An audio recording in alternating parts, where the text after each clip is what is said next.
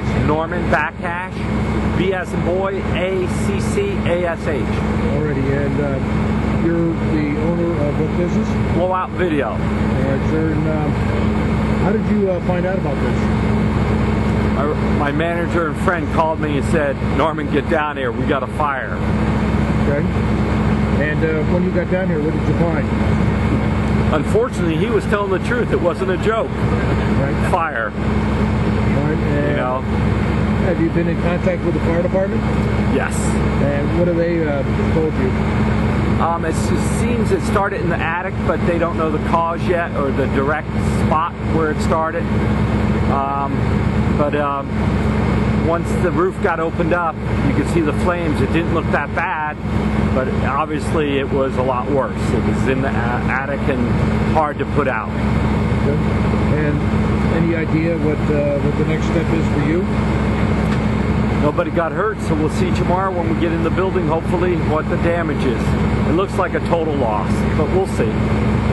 Talk about your videos. It's the largest collection of videos, regular videos in town, bigger than any blockbuster in the county. It was a phenomenal collection of DVDs.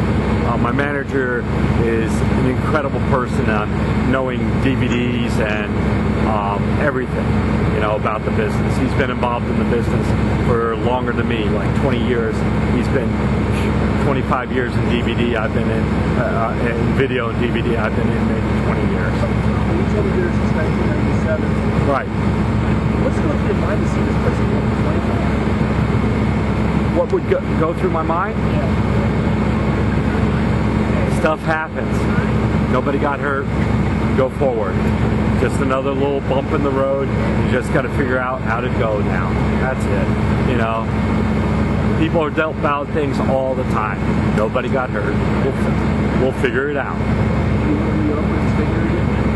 We'll see. You got to determine, you know, how long it's going to take to rebuild. It's a great location. The landlord's great to be with. So we'll see. You know, you got to take all your options and see what you want to do.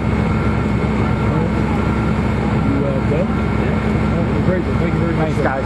Take care. Hey.